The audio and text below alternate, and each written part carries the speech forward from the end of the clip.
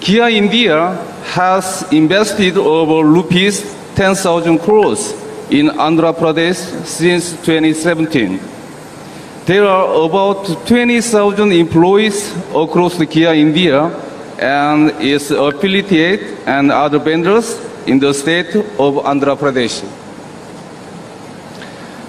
Kia received a lot of support from the government of Andhra Pradesh continuously since its inception in 2017. Yes, sir.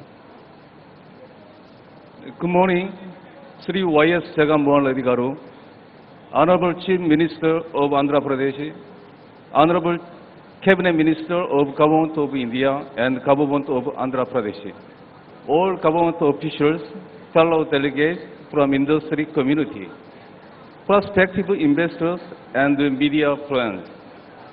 It's my immense pleasure to meet all of you today here on this occasion of Global Investor Summit 2023. I am very happy to inform you all that Kia India has become a leading automobile company in the Indian automobile industry, producing over 3 lakh cars per annum and exporting to various countries across the world.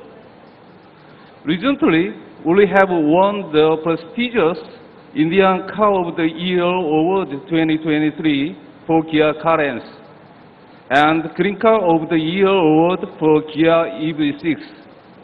Kia India has invested over rupees 10,000 crores in Andhra Pradesh since 2017. There are about 20,000 employees across Kia India and its affiliates and other vendors in the state of Andhra Pradesh. Kia received a lot of support from the government of Andhra Pradesh continuously since its inception in 2017. We have built world-class automotive manufacturing plants with the help of government of Andhra Pradesh by receiving huge parcel of developed land, uninterrupted power, water supply, skilled human resources, and well-connected transportation facilities. We are ever grateful to government of Andhra Pradesh for its support during the tough COVID period that helped us for safety movement of employees and raw material to manufacture cars safely.